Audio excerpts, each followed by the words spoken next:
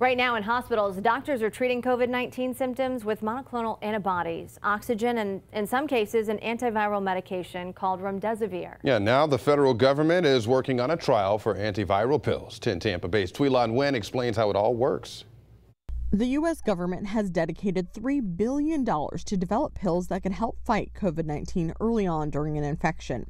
Virologist Dr. Michael Tang says vaccination is what doctors prefer for protection from COVID, but antiviral pills would be vital in helping people who can't get a shot.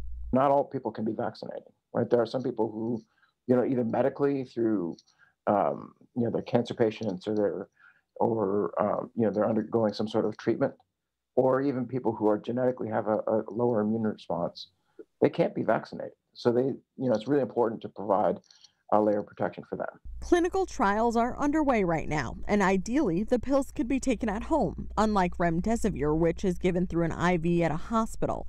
A doctor would write your prescription. You'd pick it up at a pharmacy and then take it in the comfort of your own home, just like you would take Tamiflu to treat flu symptoms. Within 24 to 48 hours of showing symptoms from flu, you get tested, you have flu, you take this drug, it will decrease the symptoms that you have.